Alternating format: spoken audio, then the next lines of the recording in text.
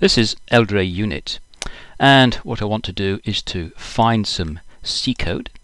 So here I've got a file called cashregister.c, and I want to do some unit testing on this. So there we can see we have the file, and what I want to do is to first of all test, let's say, just this function here, add product. Add product, we can see, takes an argument and it calls a number of functions. So let's start by creating a sequence. So let's call it unit test add product, and I'm going to select code coverage, and I want to automatically generate any stubs, any globals that might be missing. I want those to be generated, and I want to create a test for just that single function. All the others I want to stub them. So let's select that function. Okay, and now we'll continue. Okay, so what's going to happen is it should automatically stub any functions that are needed. There we can see it stubbed this one. And so now I can go to this function. Let's right click, create a test case. This is now doing a bit more instrumentation.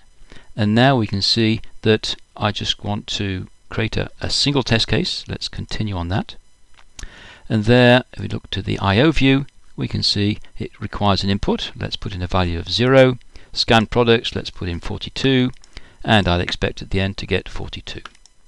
So now let's run this. And it's generated the harness. It's built it. It's executed it. And we can see the expected and actual are the same. So I'm happy. I'm going to accept that. And there we can see that I can now see the coverage we've obtained from that. Let's run it a second time, and the second time it should now simply regress the test, and there we can see it's passed. And the coverage, let's take a look and see exactly what happened. We can look at the flow graph. Here we've got the flow graph. We can see very clearly we've executed it twice now, taking exactly the same path. So here we've got a block of statements we've not yet executed, and here another block that we've not executed.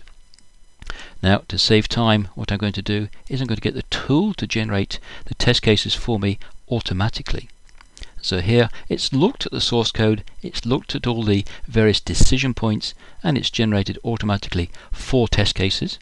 And we can look at these test cases and we can see the various values that it's tried. Here we can see, rather than passing null, it's actually created an instance of this structure and it's passed that. And as a result, we now have 100% statement coverage, 100% branch coverage. So very rapidly, that's a quick overview there of LDRAunit.